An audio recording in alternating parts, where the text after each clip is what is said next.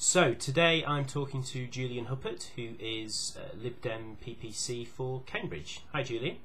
Hi, how are you? Yeah, good, thank you. Thanks for sparing your time today. Not at all. It's good to have a chance to chat. Yeah. The first thing I wanted to ask you is just a little bit about your background. So when did you first join the party, and what attracted you to it? Well, I have to say, I joined the party when I was 17, I think it was. I was certainly still at school. And I guess I'd always been interested to some extent in politics. I was interested in the United Nations and human rights to start with. And I found, following politics from a sort of layperson's level, I just found I kept agreeing with the Lib Dems. And so when the guy who's now leader of Cambridge City Council delivered a leaflet through my door, I thought I ought to sign up. Right, okay. So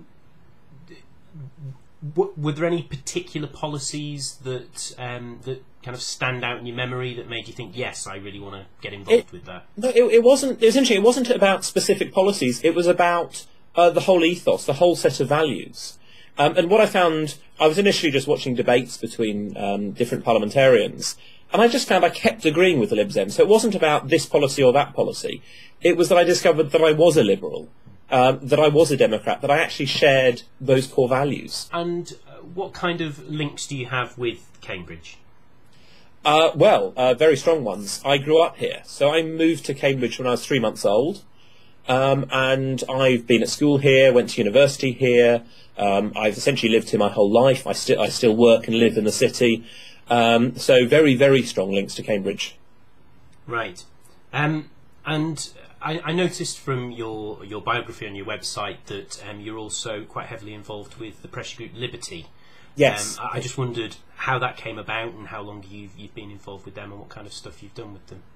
Well, again, I'd always been impressed, like I suspect many people had, with Liberty and what they did, and particularly with Shami Chakrabarti, who's been a really fantastic director there. So I joined some number of years ago, and then I saw that they were looking for people for the National Council, which really governs Liberty's policies. I got in touch with them, stood for that election, and was fortunate enough to be elected. So I now serve on Liberty's National Council, advising Shami and the rest of the team, and working with some really very, very good people there. One thing I find fascinating is I hadn't realised when I was first elected what I could bring, because there are lots of people there who are much more experienced.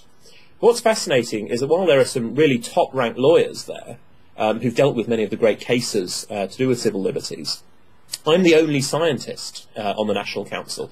And that gives me a particular insight, a particular remit where I can help them.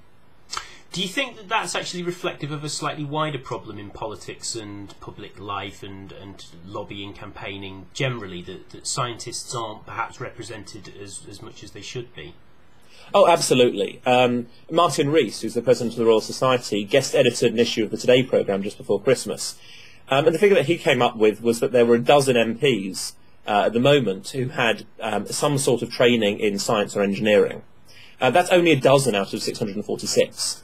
That really is extremely low, and we really have to try and do something about that. Yeah. It's going to, I think, get worse because a lot of those are actually standing down at the next election. With your scientific background, one of the things that I was interested just to talk to you about was I noticed in the policies that it lists on your website that you're very interested in evidence-based policy. Absolutely. I wondered how that might relate to the field of drugs policy, which is something that I've been interested in for a long time, and how you feel about looking at the evidence in a slightly more dispassionate way than perhaps happens at the moment, and trying to get that evidence involved in policy making relating to drugs. Well, it absolutely means that the way to set policy with regard to drugs is firstly to find out how damaging various different chemicals are, and then to decide based on that how you classify. And there's still a very important role for values and for policy and for the politics of it, but it should be based on knowing what the facts are. We shouldn't be responding by saying, here is such and such a drug, it's hit the news, let's ban it. You should find out how dangerous it is. We accept risk in all sorts of areas of life. How much risk are we prepared to accept? Well, do you think that risk is actually assessed rationally at the moment? Because we had... at the moment, no. Well, we had, I mean, as an example, we had Professor David Nutt, Who was fired. He was indeed fired. But earlier last year, a few months before he was fired, he drew some parallels or some contrasts between the risks of taking ecstasy and the risks of horse riding. And that seemed to cause a lot of problems to do with the government, and he was accused of being irresponsible. But all he was really trying to do was say, well, look, what are the risks here? And actually, when you look at the raw statistical facts, horse riding is more dangerous than taking ecstasy. So how do you think that we can inject a more rational way of looking at policy, so that instead of pandering to the Daily Mail headlines, it is actually considered, like I say, more in the round in that way? Well, I think part of it is to be open and honest about the assessments, and actually also then to have MPs who are prepared to look at some of those. So it's very rare, if you look at a debate in the House of Commons, that people actually look at the chances of something happening. They talk about worst case scenarios. This could lead to a death. Well, lots of things could lead to a death. Walking along the road could lead to a death. What you need to do is to think about roughly how much impact does this have, and is that more than our risk appetite? So it means he was absolutely right, I think, to compare ecstasy to horse riding. Now, that doesn't mean you say ecstasy causes fewer deaths than horse riding, hence horse riding should be banned. That's absolutely not what it is, because there's lots of other things. There's, various aspects about horse riding that make a huge difference. Being outside, dealing with animals, there's a lot of other factors. But you have to know what the evidence is first. I think MPs need to understand much more about statistics, about the process of evidence, and then they need to listen. David Blunkett, and it seems a shame to hark back to him, was very clear when he was Home Secretary. He didn't care about evidence. He simply wasn't interested in a huge amounts of the research that was done. He said that at a criminology conference. We need to move away from that. We need to move to a stage where politicians are prepared to say, we will find out the facts before making a decision. Okay. Your majority, your predecessor... I don't have a majority, okay, yes. No, fine. Your predecessor's majority was 4,339 at the last election, which for a Liberal Democrat is a reasonable sized majority. I wonder if what kind of sense of responsibility you have. Well, obviously I feel that I would like to do everything I can to make sure that we win. I think that's more important than the specific size of the majority. There are boundary changes and various other things. But David has been a fantastic MP for Cambridge, and lots of people say that. So I think actually that will play very well, that David's achievement, hopefully, will lead to people voting for me to say thank you to David. You were part of the one of the people who sponsored the motion, the emergency motion at conference recently on the digital economy bill. Indeed, yes. You summarised it. I was in the hall. In fact, I contributed to the debate as well.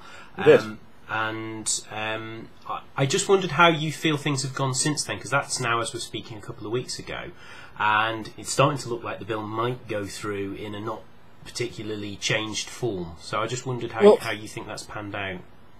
I think part of the thing is that all we can actually do is control Lib Dem policy and what Lib Dems are saying, and I think we've made good progress on that. It's not necessarily been everything that we'd like to see, but ultimately the system that we have in this country means that the government can do anything they like. If the government wishes to shove something through the House of Commons, they can. They have the votes for it. That's the way government works in this country, and I think that should change.